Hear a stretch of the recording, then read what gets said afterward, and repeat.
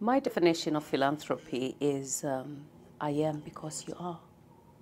I'm a South African. I was brought up knowing that we as people need to live together as a close-knit family, sharing, giving and caring for one another. So for me, philanthropy in Africa has always been there. Probably we just didn't know the name philanthropy, but we've always been giving, helping each other, being there for one another.